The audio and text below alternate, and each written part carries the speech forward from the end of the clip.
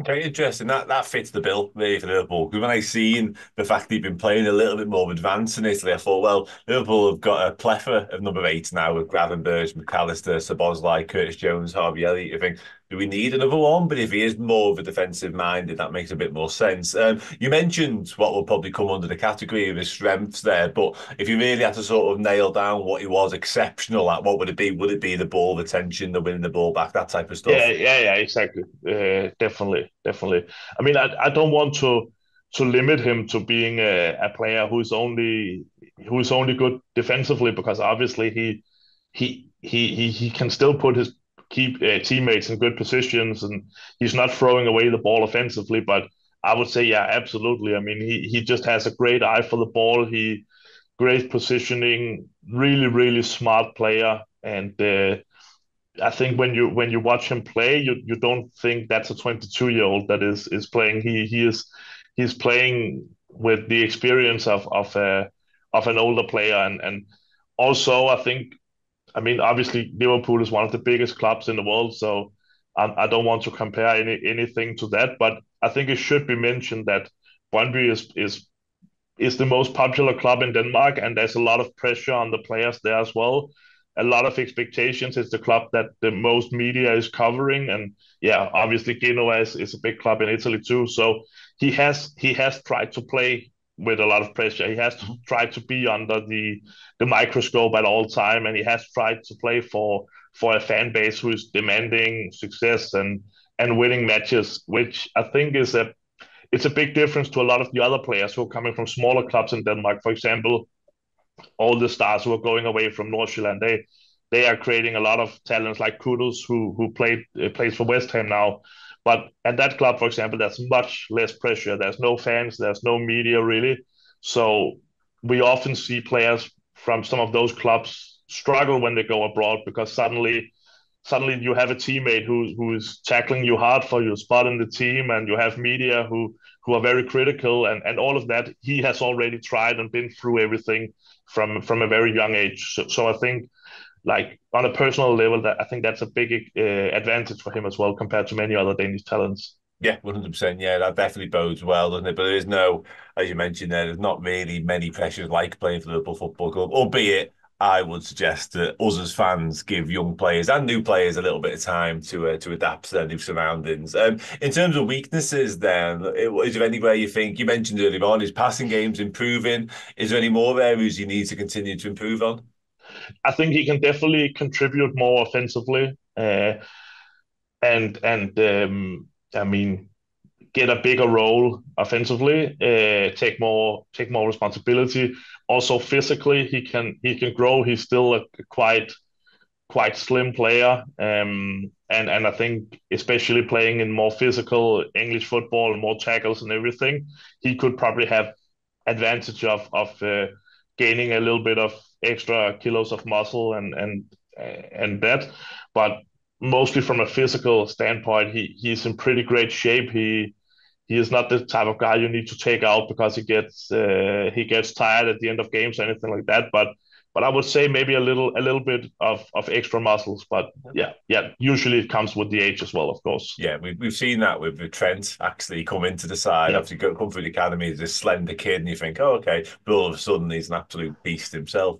Just away from the footballing side of things, ever so slightly, you mentioned a moment ago how he's had to deal with quite intense pressure and scrutiny, being at Brøndby and stuff like that. Obviously, he's made the move away from his homeland in Denmark to Italy, new surroundings. So he clearly doesn't feel like he's phased by anything. So him personally, attitude-wise, you've seen a lot of him, a lot more than we have.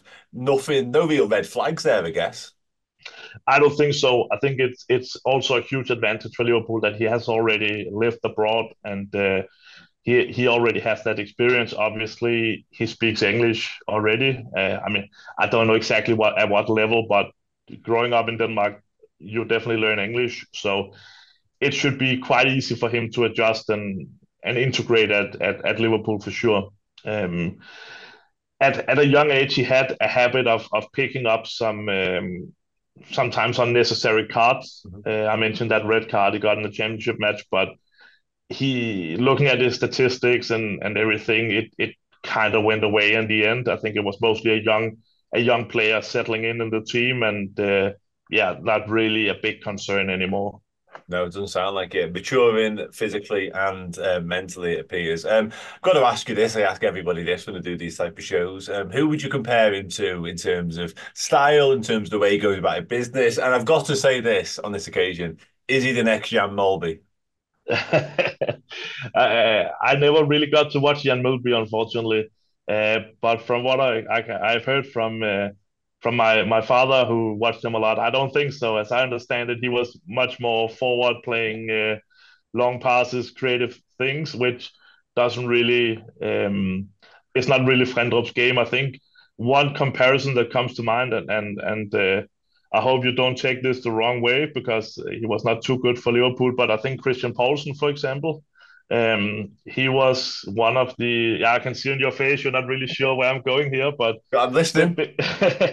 but before he went to Liverpool, he was one of the greatest defensive midfielders that Denmark had. Was really good at Sevilla, and of course earned that move to both Liverpool and Juventus. And I think he has some kind of the same intelligence on the pitch, the same cleverness with positioning, and of course the same kind of he's a hard player, and he's not afraid of tackling, and he's not afraid of tackling players who are much bigger than him.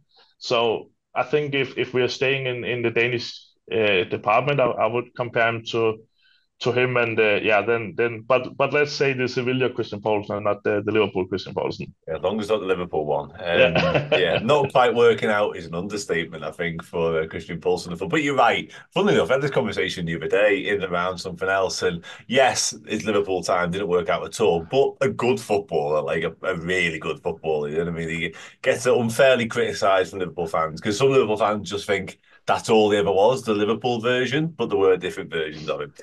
Yeah, I think he got like 100 games for Denmark, and Yeah. obviously he played in that Sevilla team with Dani Alves, and Proper player. that won the UEFA Cup and so on. So yeah, he was really and good for Schalke as well before Yeah, that. you don't move to Juventus or Liverpool without being a proper footballer, I think it's fair to say. On Frendrup, he's represented Denmark at pretty much every youth level. Is he? I think he's been involved in some squads, maybe, in the Danish national team. I don't think he's played just yet, but does he feel like a future star of that Denmark team? Yeah, I think it's just a matter of time. I think it's right now we have Thomas Delaney, we have Christian Nørgaard, but most of the Christian Eriksen, of course, but most of the central midfielders, Pierre Højbjerg as well, they're all around 30 or on the wrong side of 30 already. So there's definitely a generation shift coming, and with him performing the way he is, I think it's only a matter of time. And actually, I wouldn't be surprised if he gets his debut this spring, and maybe even is one of the players considered for the Euro this summer, because he is. It's definitely only a matter of time before he takes that last step. Interesting. Okay, and just finally, just to round off then, obviously the links to Liverpool are genuine by all accounts. Premier League ready? Does he suit Jurgen Klopp? And also just to sort of finish, how high do you rate his potential? How far can this kid go? I think he definitely suits the style, because when he came into the Brøndby team originally, actually, we also had a German head coach, and that was the most physical team that has played in the Danish league, where they were. I mean, they were running several kilometers more than all the opponents every game. Really, really intense, high pressure, super aggressive style. So he got that in with his blood, basically, during that time. And the same team that won the league, he played aggressively. I think they've been a little bit more passive in Italy, Mhm. but yeah, that aggressive style and the gegen pressure and counter attacks, I think that would suit him really well. And I mean, he's not like a lightning fast player, but when he has the ball at his feet, he can definitely move it forward fast as well, and has a good eye for the right options when progressing an attack. So I think he would fit quite well with the Liverpool style, and I also think his stamina levels are well suited for all the matches in the Premier League.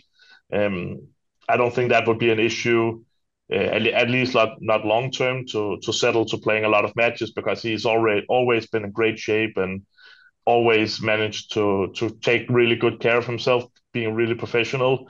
In terms of the level, I mean, I think Liverpool is huge. So I cannot say for sure that he definitely will be the next Fabinho or anything like that, because that's just such an insane level that it's tough to predict. But I think if he's given the chance, I don't think there's any. I wouldn't fear that he falls through or anything like that, because he grows with the challenges, and he's professional, he's smart. If it's enough to be a key player for Liverpool, that's difficult to say, but I think he will definitely be someone that the fans appreciate a lot, and somebody who can be really popular for the way he acts, the way he plays, and carries himself. I think that's something. He's definitely somebody that fans will like.